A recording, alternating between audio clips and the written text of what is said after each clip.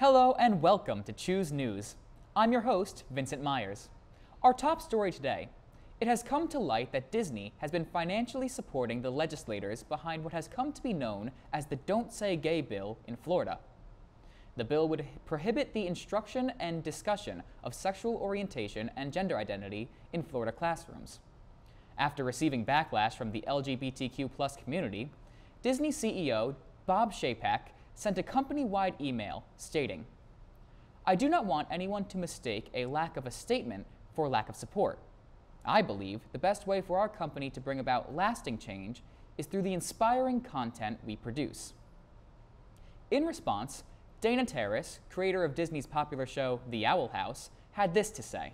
We got an email telling us, in summary, Disney as a company is not going to change, but here are a bunch of flowery and compassionate words to shut you up. Terrace is not the only one dissatisfied with Chapek's email, as employees at Pixar have sent a letter to the CEO voicing their frustrations.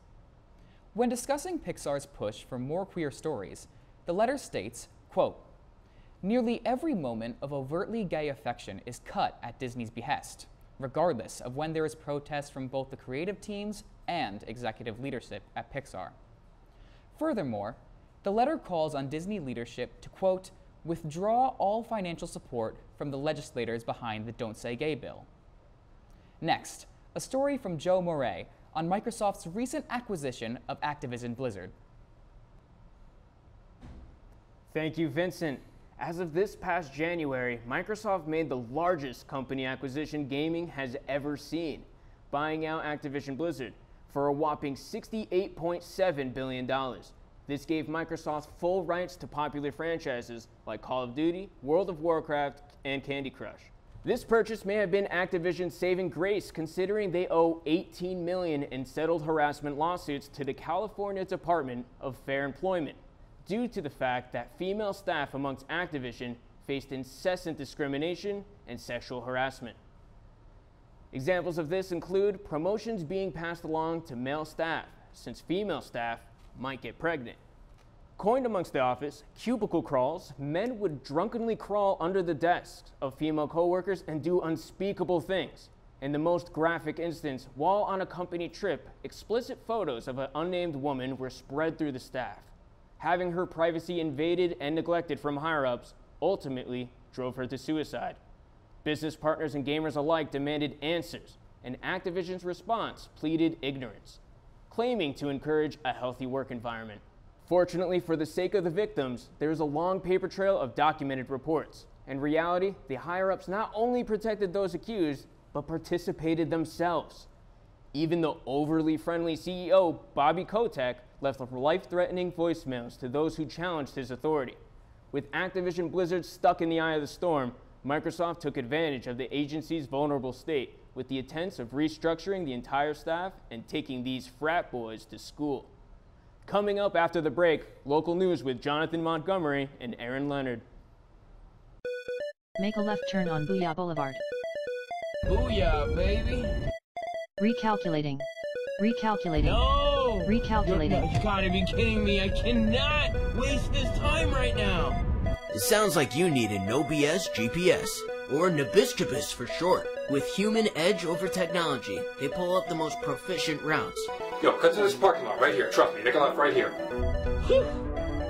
Oh my god, you're a lifesaver. No, I'm not. This is a lifesaver. But you know what else I'm not? No BS. Welcome back to Choose News. The North Fork of Long Island is a hot spot for tourists. It seems like 1 million people pack into the tiny towns all the way out east for summer events and holidays. But the spot became a little less hot when some chilling news came out last year. Damon Rallis was a Southold Town building permits examiner and leader of a local Boy Scout troop when his house was raided by the FBI on February 23, 2021.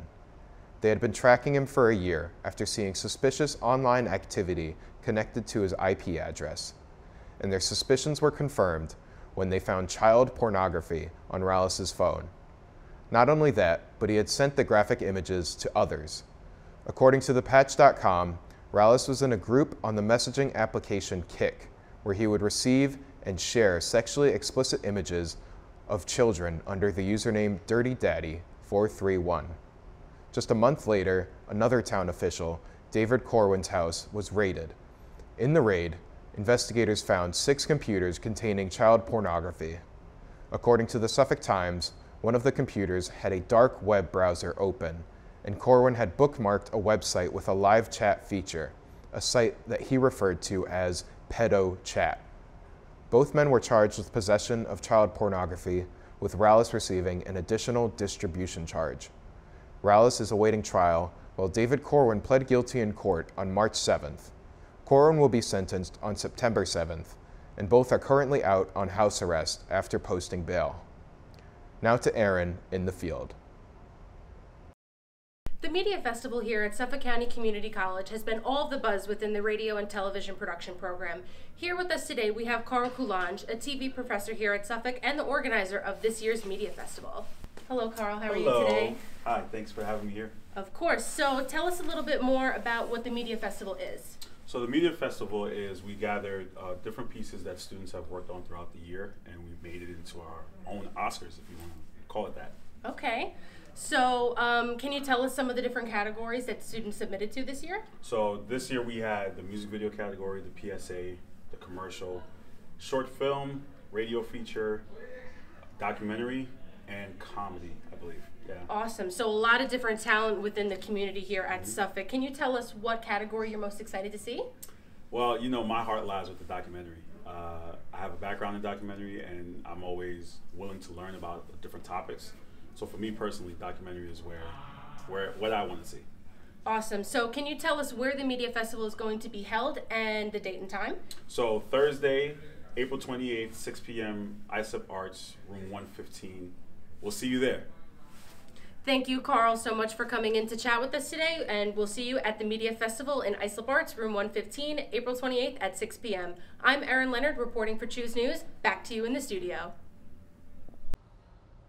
Thank you for tuning in with us today. And remember, choose wisely, choose news.